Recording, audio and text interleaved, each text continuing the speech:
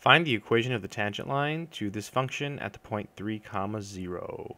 Let's go ahead and work it out. To find a line, we need a point and a slope. We've already got the point, we just have to find the slope. The slope of the tangent line to the graph of this function at this point is the derivative of f at x equals 3. So we'll start by finding the derivative, and then we'll plug in 3 to find the slope.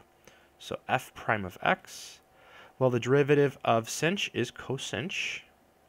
So we get cosinh 9 minus x squared times the derivative of the inside piece, so negative 2x. And now all we have to do is plug in 3. So f prime of 3, that's the cosinh. Well, here we get 9, and 3 squared is also 9, so we get 9 minus 9.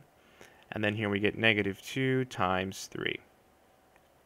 So this is cosinh of 0 times negative 6.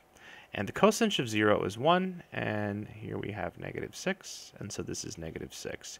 If you ever forget that the cosinh of 0 is 1, just recall what cosinh is. It's the average of e to the x and e to the negative x. And so if you plug in 0, you end up with e to the 0 plus e to the 0 over 2. E to the 0 is 1, so you get 1 plus 1 over 2, and 2 over 2 is 1, so piece of cake.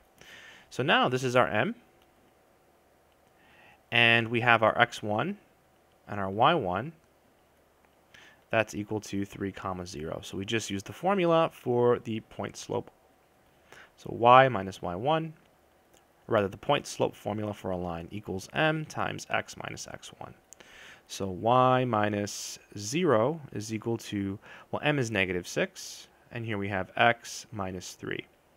So y equals negative 6x plus 18.